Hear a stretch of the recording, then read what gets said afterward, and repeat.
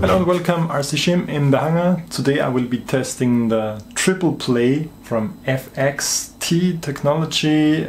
It's a TRIversity video receiver with 3 antenna inputs rather than the 2 antenna inputs that you have on normal diversity receivers. I want to test in this video if it's an advantage, if it's worth upgrading from the FR632 or something similar to a TRIversity system, how they compare in the same situations. Let's say if they both only have 2 antennas working, is the newer better, or is it just an additional option to have 3 antennas? This is what the triple play looks like. 3 SMA antenna ports. I like this, I don't like RP SMA. 3 AV outs and 1 TRIversity out, and 1 power board here, and 2 function buttons.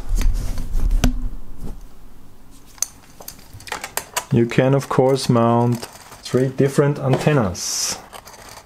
Of course, having 3 omnidirectional antennas doesn't make a whole lot of sense. For example, I would use 2 very directional antennas. Those are 2 14 dB. They have around 65 degrees of vertical field of view, so combined I have 130 degrees, which is really nice. And the pagoda is here for 360 coverage in around 1 to 2 kilometers.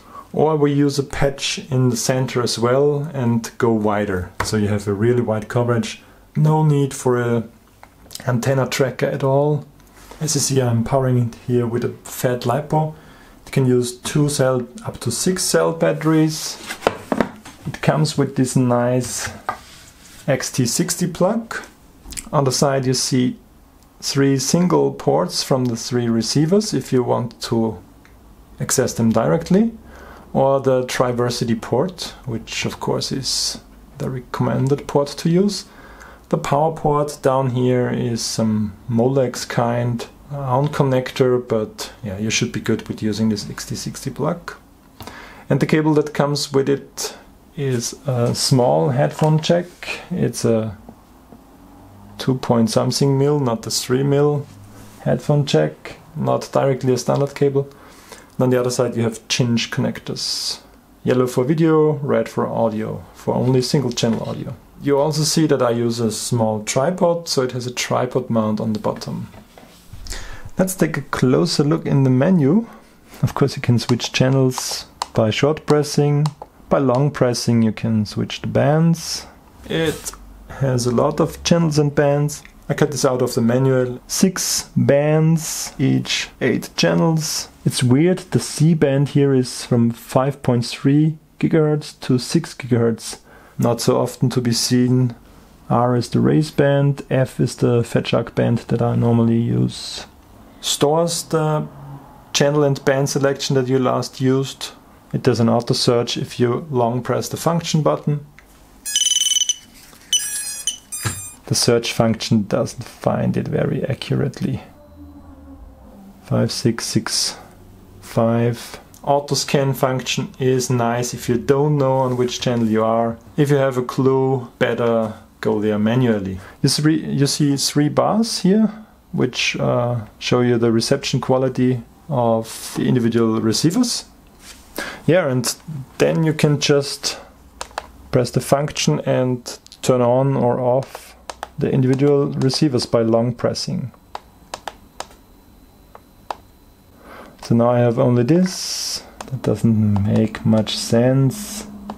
Of course, normally you always want all the 3 on. If you do nothing for 5 seconds, it will jump out. Other than this, there are no menu settings, no fancy voltage alarms or something. Pretty basic menu. It's an OLED, that's why it flickers that much on camera. Yeah, and on this side here you have the power switch, which is nice. It doesn't have an included battery or something, it's just switching off or on the power board. The whole device is rather small.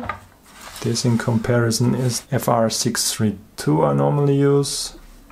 Of course it has to be a bit larger because it has 1 more receiver. The build quality, it's a bit cheap, it's plastic, but it should be fine. Buttons work and connectors are nice and sturdy. And I really enjoy the tripod mount here. On my FR632 I had to glue on this tripod thingy here to have a tripod mount. So including a tripod mount is really a good idea. First test, both receivers on one linear polarized antenna in single receiver mode. And I'll be flying using the FX888R.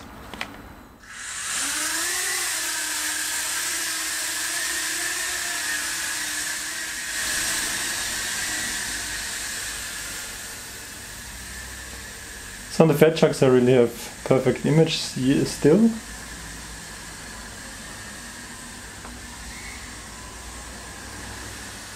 I will try one round in the usual garden scenario here.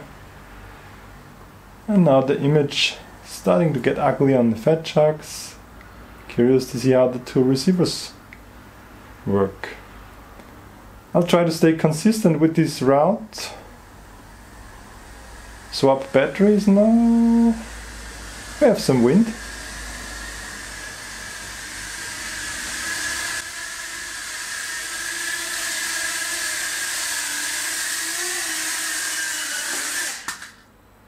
What a landing, yeah? Okay, second test flight. Both receivers now have two linear polarized antennas. And on the TRIversity I have only 2 ports enabled. Should be a fair comparison.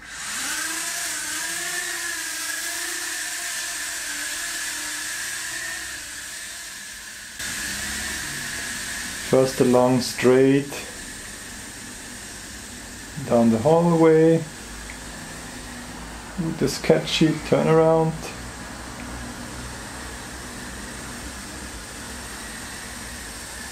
Coming back. This is a better battery, by the way.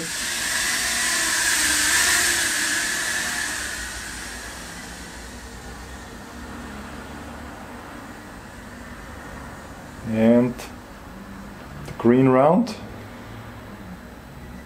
Yeah, it's flyable with the TRIversity module in the FX888R. Nice, nice. Still fighting the wind. Ah!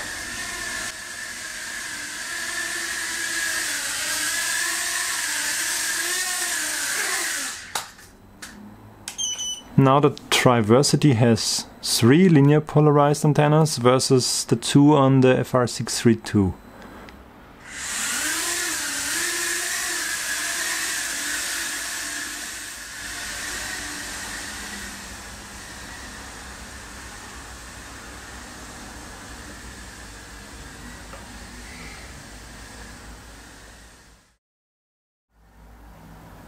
And I have better reception with the FX888R module now. Really curious to see later, you see it already now, how much difference between linear antennas.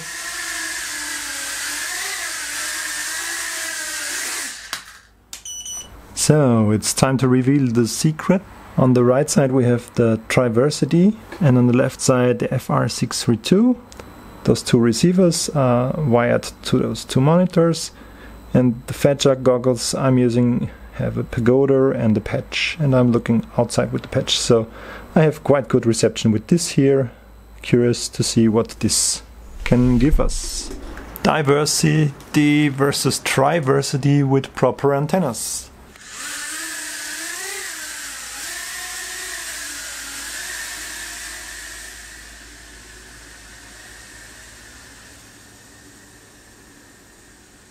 During the next crash, I think it's where the TRIversity first shined here. It's the only one with good reception while standing on the ground so far away.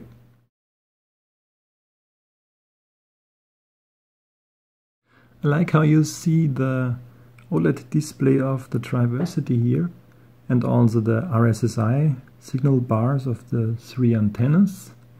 And here you see how often it actually switches, and during the switches you don't notice any video glitch, so it's quite good at switching between antennas. Maybe one prop is bent a bit. I have no power forward.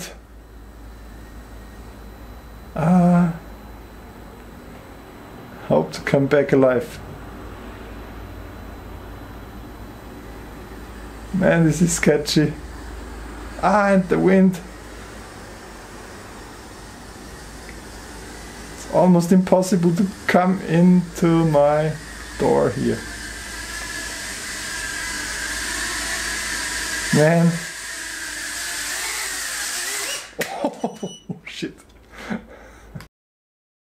Okay, one more test. I have a 10 dB attenuator here and the linear polarized antenna. Let's see in these more extreme conditions how the two receiver units differ. Two flights because I only have one attenuator. An attenuator just reduces the amount of antenna gain you get. The 10 dB attenuator here. I turned off the other two receivers. Get a bit of an external shot here.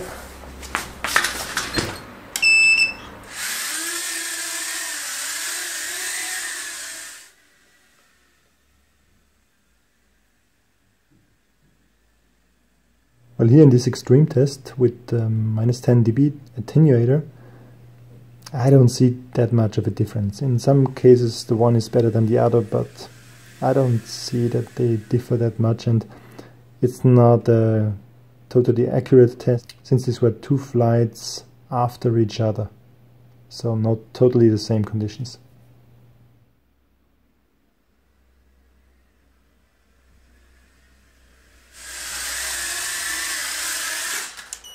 Okay, so how do I like this triple play receiver? Well, I've used FR632 for some years now and I really like it being so small. The kind of reception quality it has is cool. Two ports opened it up for me to have one directional and one omni. Sometimes I use two directional and worked quite nice for me for long range flight situations. So I was wondering, and that's how I got in touch with FXT. They asked me if I want to review some of their stuff, and I found this receiver to look interesting. For me it was a new option to have the possibility to use 3 antennas at once, and I think that's the whole point of this. In direct comparison with the 632 here, if you use the same amount of antennas and the same antennas, it performs kind of the same, so it doesn't have more sensitivity or better reception quality, but it has one more antenna port, and that's the point, I guess. So for you long range guys, you can use 3 directional antennas, or as I show it here with 2 directional and 1 omni, which is a really good all-around solution. For proximity flyers, for close range flyers, I don't think having 3 omnis in different setup makes that much of a difference to have only 2 of them. So don't expect this to be much of an advantage on the races or in park flying. I think a diversity is more than enough here. If you have high gain antennas, usually the beam width is really narrow. So if you point only one antenna in this direction, the area where you can go is kind of tiny. If you have 3 of these high gain antennas and combine them next to each other, you have 3 times the horizontal range at least, and it gives you really good reach. These are kind of medium gain antennas with 14 dB. They can give you a lot of range, but they have 65 degrees of horizontal and vertical beam width, so 3 times 65. It's almost 200 degrees field of view, horizontal, vertical only 65, keep that in mind of course. You could combine it with one 90 degree patch on pointing in the backside. The standard question is, if you have goggles with diversity, with 2 receivers, I think this is one of the best situations for most of my flying, because I have this 8 dBi gain 90 degree antenna here and this omni on this side, and with this combination I'm super mobile. I don't have to put up a ground station. It is suitable for most of my copter flying. If I want to fly long range with planes, I rather have a ground station, which is a permanent installation. It doesn't move, it's always pointed in the direction that you set it up, and get better long range experience. Okay, so thank you very much for viewing this video. Hope you liked it. Leave me your comments. Leave a thumbs up if you liked it, thumbs down if you found it to be a shitty review, but if you thumb down, please let me know why. Make sure to subscribe if you didn't, and I will be posting one video a week in 2018 as well. Thanks for watching, bye.